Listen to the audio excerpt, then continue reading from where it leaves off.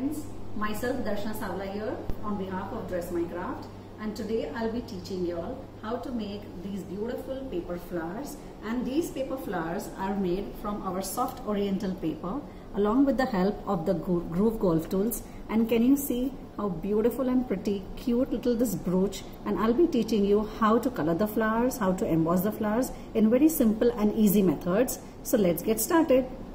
To start with this brooch, I have used this die that is from Dress My Craft, and this is pointed daisy flower. It comes in 5 sizes and we can select the sizes differently, whichever we need to make these.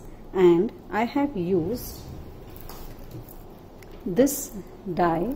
I have used the leaves from this die. This is the daisy flower die from Dress My Craft, and these are a set of groove golf tools that have been used.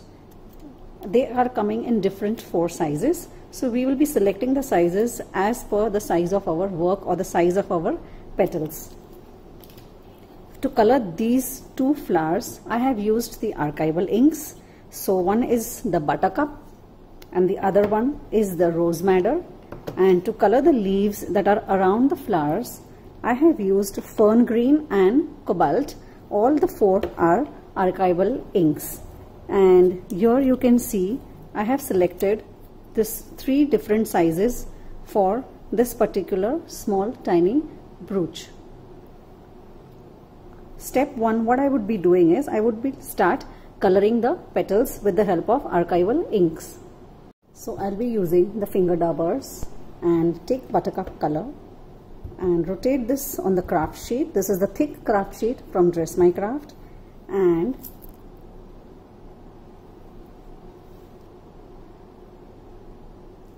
from the center I would be shading it, moving upwards, making sure that the color lightens as you move upwards.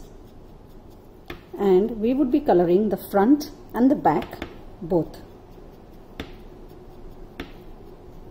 Archival inks really help you not to spread the color in spite of dipping the paper in water. These are permanent inks. For rose madder, you take the color, remove the excess on the craft sheet, rotate your applicator and start shading it from the center, going outwards, leaving the tips a little bit white. Do this in the front and back both. Once we finish the coloring, I would be dipping these petals in water and we will start embossing. Be taking these petals, I'll dipping them in water for barely 2 to 3 seconds. This will help the paper get a little softened, and if you notice, the soft oriental paper is highly water absorbent, it is highly color absorbent, and it is highly pliable. Pliable means in spite of dipping the paper in water and embossing it, the paper is never ever going to tear. It's a real magical paper. So after 2 to 3 seconds, I have removed the petals on the tissue and I dab it once again from the top, making sure that the excess water has been absorbed by the tissue. After this, I would be embossing the petals on the embossing pad. This is the embossing pad from Dress My Craft, and also this is a perforating pad. So perforating pad is useful to give kind of, you could say, a small piercing holes in the center, and the embossing pad helps you to emboss the petals very smoothly without giving any pressure. So I have chosen 2 tools. One is the mini groove golf tool and one is the small groove golf tool. So for the smaller size of petals, I will use the mini, and for the larger petals, I will use the medium. Now on the soft embossing pad, with the help of the groove golf tools, making sure that you place the golf tool not outside the paper, not inside the paper, but exactly on the starting tip, and I'll be giving a very mild pressure and making sure that the petal starts curling in. The paper is so soft that it really helps the petals to curl them very neatly, smoothly, without giving any kind of a crunchy effect. without creating any kind of cracks. It is super smooth, super soft, and there is no need to give heavy pressure at all, and the embossing pad really also equally supports you. So can you see how beautifully all the petals start curling in, and once it dries you can really see the groove tool lines right in the center of the petal. I'll be taking the small tool for the larger petals, place the tool right on the tip and pull a line, making sure that the petals curl upwards. So as you see, the petals start curling upwards, the flower start taking a very beautiful shape, and you would get very nice, neat, precise lines right in the center of the petal. And this is really looking so pretty, so beautiful, and this is really beautiful. Can you see the lines? They are really quite easy and prominent to see. Now the time comes to do some little magic. I'll be taking the heat gun and I'll be heat setting this paper and making sure that I move around my heat tool and do not hold it in one position. This helps the paper to get more stiffened and more hard. And here you can see the petals or the paper start shrinking, and once you see them shrinking, they really start looking very natural. So this is the most exciting part of this paper. It's really magical, and can you believe it really makes the paper very hard. You can make it out by the sound of this that it has really turned the paper hard. After this comes the time to emboss the petals once again on the soft embossing pad. I'll flip over the petals and I'll be using the ball tool. So the size how you're going to select is, you would be taking the diameter of the center of the flower and then selecting the size of the petal, press it down and make sure that you get a nice cupped look. This is what will make the petals really stand upright, and you will get a very beautiful formation right in the center. Now I'll press this on the bigger petals as well. So for the bigger petals I have used the bigger ball tool. This would give me a real nice and a beautiful cupped effect. So can you see how the petals start taking a shape? The most exciting part is the formation of the flowers, and I'll be using this excellent glue, that is tacky glue from Dress My Craft. It is really tacky. Can you see? It doesn't even drip down. It is that hard and it is that solid. Just a best glue for flower making technique. And you apply the glue very little right in the center. Place these petals right in between the center and make sure that you place them alternating. Alternating means making sure that one petal is in between two petals, and with the help of the ball tool I will position them in its correct place. The ball tool really supports me to give a nice deep dent. At the same time you would be getting the flowers ready. So can you see, this is the largest size, this is the second size, and this comes the third size where I have added some kind of a nice tiny pollen with a bead headed. I will quickly show you all how to make this bead headed pollens, and these are absolutely teeny weeny ones in which we would be putting in these wire pollens. So I'll show you how to make the pearl headed bead pollens and how to insert these wire pollens into these miniature flowers. To make the pearl headed beads, I take a wire pollen and I cut it into half. So I get this in two different parts, and this is the smallest size. I take the ultimate glue and I place the glue, making sure that it is a little thicker. What happens is, if it is a little thick, it will hold the pearls perfectly. These are micro mini pearl beads from Dress My Craft, and I'll be pouring the pearls on this, making sure that it picks up the shape very beautifully. If I dip, the pearls may not fit in well and the glue could slip out. So this really makes the work very beautiful. And in case if you find these pearl beads popping out, so what you could do is you could simply press them from the sides and you would get a very beautiful shape of the pearl headed bead, which is going to be inserted right in the center of the pollen. So this is really something very pretty and very beautiful. So here is my big petal, and now I would be using my perforating pad to prick a hole right in the center of the flower petal. To prick a hole in the center of the petal, I use my golf tools. I use the back end of the tools, and if you notice, these are, it's tapering and it widens. So depending upon the number of pollens you want to insert, you can decide the size of the prick. Once I put this down, and the perforating pad really helps me to get a perfect hole right in the center.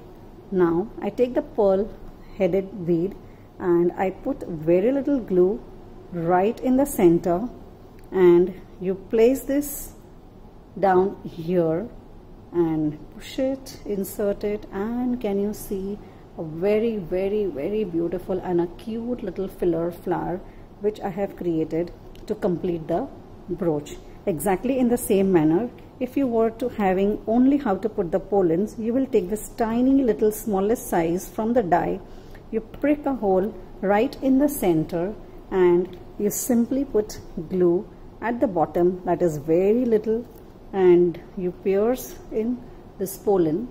And can you see this? So this is a miniature flower. This is a little bigger in size. This is the next size, and this is a little bigger size. So combining these 3 to 4 sizes, I will complete the formation of the brooch. Before I do the final arrangement on the brooch, I would like to show you all how to make the center of this flower very beautiful with the help of the glue and the pearl beads. So what you can do is, you take your ball tool, you dip it in the glue here, take some glue here, and you put the glue right in the center here. So, and these are flower pearls from Dress My Craft. These are mixed in different sizes. I pour over these mixture of flower pearls right in the center, and I remove the excess. Now thereafter, you can see some particles of glue right in the center, and that is because the flower pearls are rounded. They do not hold the center so well. So what we would be doing is, I'll be sprinkling a little rainbow glitter from Dress My Craft, and I'll be sprinkling this little glitter right in the center of the flower. So this really adds on to the very beautiful effect of the glitter right in the center of the flower, and you can see the sparkle of the glitter as well as the flower pearls. So glitter will take spaces of the glue and make the flower look more beautiful. To make the base of this brooch, these are the polka dots paper, dots and stripes paper, pattern paper pack from Dress My Craft, and this is the brooch clip on the back. So I have taken the circle punch, that is around 1.5 inch or 2 inch, whichever you would like to have, and we would be punching out the circle. So once I have the circle out here, I will be placing this brooch from Dress My Craft on the back of this with the help of the ultimate glue. Thereafter, I would be taking these satin cords. These satin cords are available in various sizes. So these are all satin cords with different colors. You can use different colors as per the colors of the flowers. And this is, I have just made a loop and tied a knot down here. I'll be pasting this here, and this is a cutie Dress My Craft logo. She would be right there on the right side, and I'll start making my flower arrangement. I'll be using these leaves in the foliage on the background. So I'll be taking first the fern green color, and then I would be taking the cobalt blue color, archival inks. So I'll be coloring fern green on the front and on the back. Thereafter, whenever you have to deepen the greens, you use the blue. So I use the blue cobalt, and from the edges I start distressing it, making sure that the edges look a little darker than the lighter in the center. So you get a darker edge outline of a green shade. Can you see this? and same thing I would be doing on the back.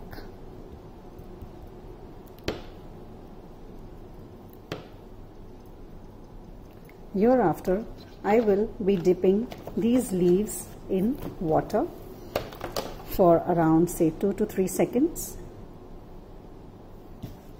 and I will remove it out, and I would be embossing them with the medium groove golf tool in the center. So after 2 to 3 seconds, just remove the leaf out and place the leaf on a soft tissue.